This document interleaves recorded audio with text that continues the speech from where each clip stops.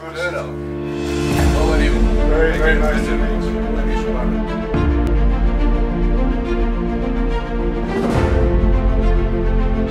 Već dugi niz godina jačanjem i unapređenjem saradnje sa Ujedinjenim Kraljevstvom Oružane snage Bosne i Hercegovine imaju mogućnost da sprovode projekte modernizacije i poboljšanja sveukupnih kapaciteta, a što daje značajnu podršku odgovoru na sadašnje, ali i na buduće izazove.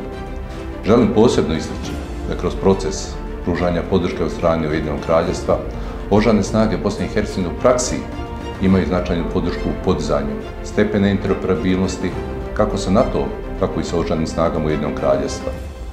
Koristim priliku da se posebno zahvalim generalu Walkeru na podršci i posjeti, ali naravno da svim pripadnicima Oružanih snaga Ujedinjenog Kraljevstva uputim čestitke povodom 25.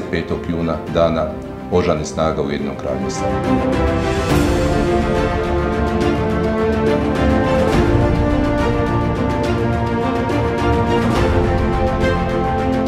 It is my great pleasure to be here in Sarajevo today to personally witness the progress made by the armed forces of Bosnia and Herzegovina in the necessary reforms to meet their NATO aspirations.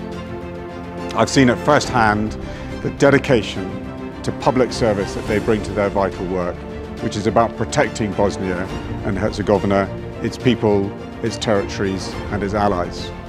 The UK's commitment to the armed forces here endures to this day, and I'm extremely proud to represent the United Kingdom on this visit.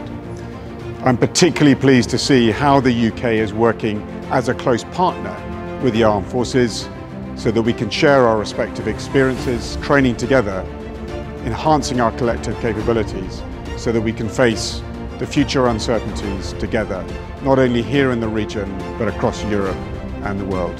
Thank you very much.